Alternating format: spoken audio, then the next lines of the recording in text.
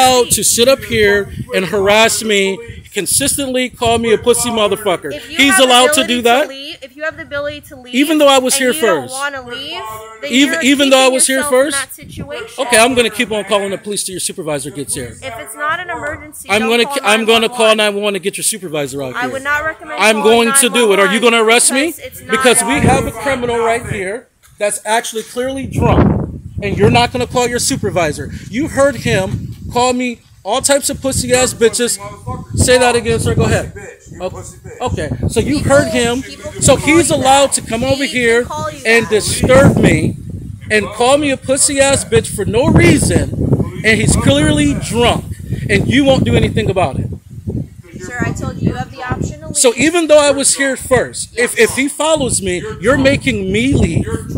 He's not going to follow you. But he followed me right here. Did you ask him what was his reason for coming near me? Yes. What was his reason? He said he's trying to get Wi-Fi. Okay, so why simply could he not? And this is a COVID issue. Okay. This is a COVID issue. Okay. So if I don't want him near me because of COVID, he did. He threatened me. Then I called the police, and then he switched it up, and then called me all types of pussy ass bitches. Is there anything else I can do? Yes, call your supervisor. Why do you need a Can you ask him why does he keep on calling me a pussy bitch though? Because I don't know. So he's allowed to just do that? Yes. And he's allowed to tell me that he's going to fight me. That's what he said before I dialed 911. That's what he said before I dialed 911. It was a clear threat.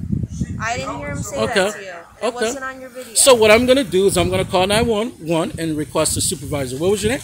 Officer Harris. Are you going to tell me I can't do that under my constitutional rights? Go ahead and call. Okay. And that's what I'm going to do. You have a nice day. Bye. See you later. You have a nice day.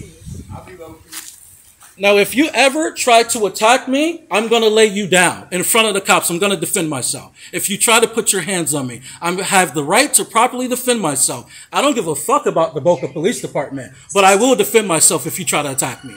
There you go. That's self-defense. Okay. You got fair warning. You heard that, correct? You heard that? I said that in front of the cop, right? Listen, now you have a nice day.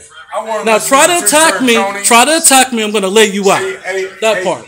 Hey, have you ever heard of Pt1?